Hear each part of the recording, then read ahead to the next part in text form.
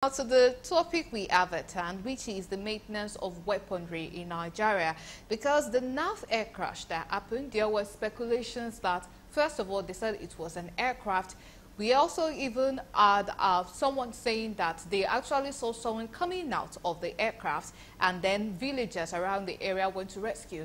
But then when NAF released the statement, what they said was it was a drone. That is an unmanned air vehicle that crashed and not aircraft containing someone. So we're talking about the recent NAF air crash that occurred at the beginning of this past week. And now to my guest here in the studio. Our former guest was saying that we should not necessarily blame the happenstance on lack of maintenance of the weapon or the gadgets that we have in Nigeria, because it's technology, and then, you know, it is subject to error at any time.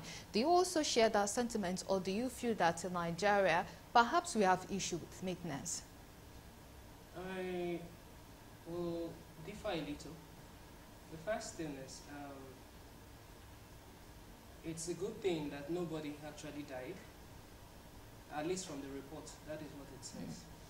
And then secondly, it will also be a sad reality that we keep having this reoccurrence of different equipments being damaged at one point in time or the other.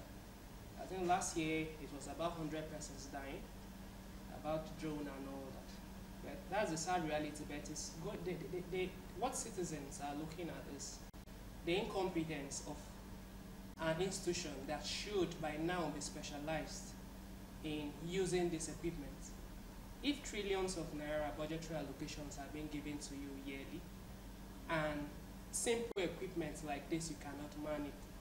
You cannot even source for maybe persons with expertise to actually build capacity of these persons, then what are you using those monies for? So for me, it's timely for an audit.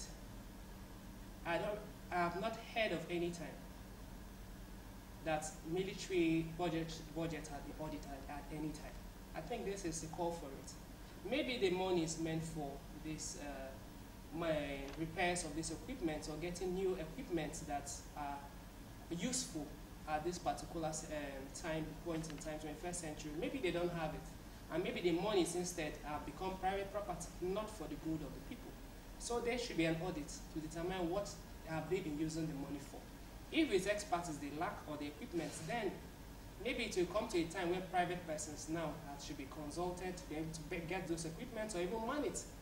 Just like the Police Act permits the police to recruit specialists to assist, they too can do the same to avoid this constant reoccurrence and people scared of dying instead of seeing help when they see maybe a military officer or equipment coming close to them. Okay, in this year we've recorded quite a number of plane crashes around the world, not in Nigeria now, but around the world. We have quite the record of plane crashes that is recorded. So it makes one wonder, is this nature trying to show us that you have not really succeeded in conquering, or this is just something that all countries around the world have to pay attention to the maintenance? And because times are changing, we also have to factor in issues of climate change and some of the things that are happening now, that there's possibility that it might be affecting some of the equipment that we might be using all around the world. And since Nigeria, we are always on the receiving part of these technologies. We do not necessarily develop these things ourselves, but then we buy it. So what advice would you have for, let's start from all around the world and then for Nigeria when it comes to maintenance of these facilities? In all occurrences generally, there is usually the political hand that most times we fail to see.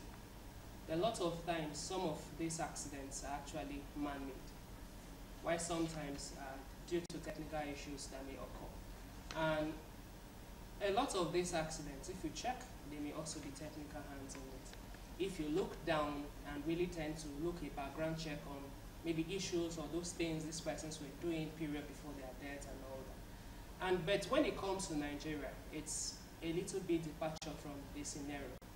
This is a clear line of incompetence. People lacking the capacity to do what, when, and how.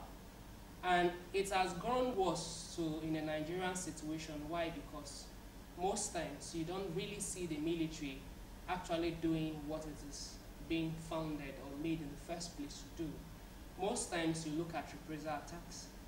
People will keep complaining. Every day you keep hearing new cases of arrest, cases of kidnappings of people daily. You don't hear the military going to go and rescue. What you keep hearing is these persons will have to source for those monies and pay, even though the federal government is always saying nobody should pay. And if you try to do a fundraiser, they may try to trample on you. Bet. What have they shown that they have the capacity to be able to address these issues of terrorism in the country? They have not shown it, despite the budgetary allocations. And consistently, when they even try, if a military that have failed to protect lives and they are along the line, they will go into communities, you don't know what they are there for. The police, that is their responsibility to work in the community. And if something is above them, their power, they can now call their sister agency, the military, to intervene. But these days, you see the military walking around, going, and then you keep wondering, what are they looking for? At the end of the day, they kill citizens, and if they try to retaliate, you keep hearing communities are being burned by the military. Is that the responsibility of the military? So for me, I think there should be a reorientation of the mentality, because there have been a lot of murder killings by the military for a lot of years. No one is being held to account. The federal government, the president, at no time you see them criticizing them. When people died in 100, do you hear anybody being brought to book till date? Nobody. So it's more like the military, they are above the law. If they are not, then the federal government should actually do to show that everybody is under the rule of law. Okay, all right. And now to Abu Adam. So you were saying, before we went on the break, you were talking about the fact that we should not necessarily blame NAF for these technical difficulties, because these are machines, their technology, they are subject to error. So I also asked the question that what could we do to ensure that we are on top of our game when it comes to maintenance of these things, since we do not necessarily make these machines, we don't necessarily make them in Nigeria, we are usually bringing them in. So what advice do you have for that?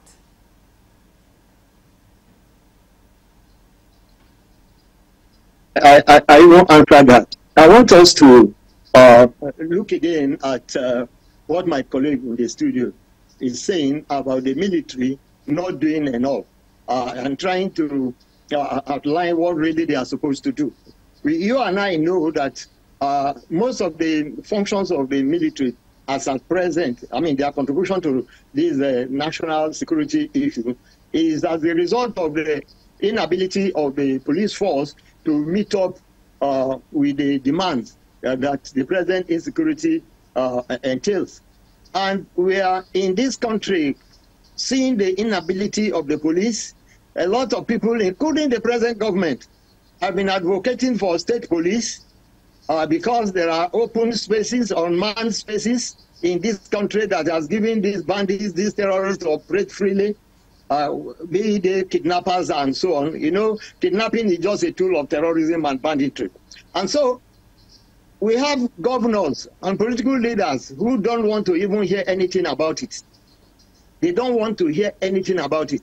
Now we are talking about the efficacy of the military in other nations. Is this how the military in other nations are treated, that our own military here are treated? I want us to look at it. And when we talk about the money we vote for the military, who are those that even are in control of the money they vote for the military? Is it not the same political leaders? Like he said, do we audit the military account? Even which account do you even audit in this country? The accounts that you audit, is it not the same account that trillions are being lost? Every day corruption has taken over. This is a country that is not in, I mean, is not where it's supposed to be in all facets. So it is not about something that will come and blame the military as it were. And I think what we should do in this country is for us to sit up. We brought democracy from another country. It's working well there. Why can we not make it to work well in our own country? If it works well and funds are not stolen and funds are not amassed and they are used for what they are, I mean, it is intended for.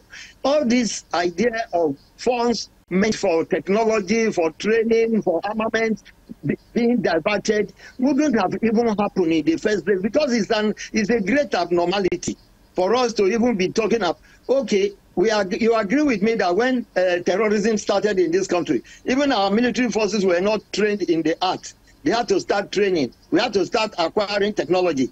All this cost us a lot of money, which we have not been able to even account for whether it's properly used or not. So the major challenge that we have is that let governance be proper. Look at what is happening at state levels. Look at what is happening at local government levels. All these are contributing to the insecurity of this country. Now, when you talk of even recruitment, I've said it, I think, I don't know whether it's in this medium, that even the terrorists, they find it easier to recruit than you recruiting, committed patriots into any of the security forces of this country. Because the major cause of insecurity is on the increase on a daily basis, and no political will is being used to address it. Instead, the political leaders continue to rule the way they like and waste resources, to the detriment of the masses. I think we need to address this. If you are talking about technology, for instance, if I am in Abuja, should be able, as a security consultant, practitioner for government, even private in other nations, I should have the technology, the geolocational technology that can to be able to see the forest between Abuja and Kaduna, and even between Jos and Kano, all those forests in that place. Okay, do we have them today? Let me round up. The other time we said we were bringing some technology to Abuja, some cameras. Did they work? Did those cameras work? Before they packed up to today, you see them on the street. They have become just images on our street. I think we need to wake up as a nation, and it's not just an institution that can take us to where we need to be. Okay, all right.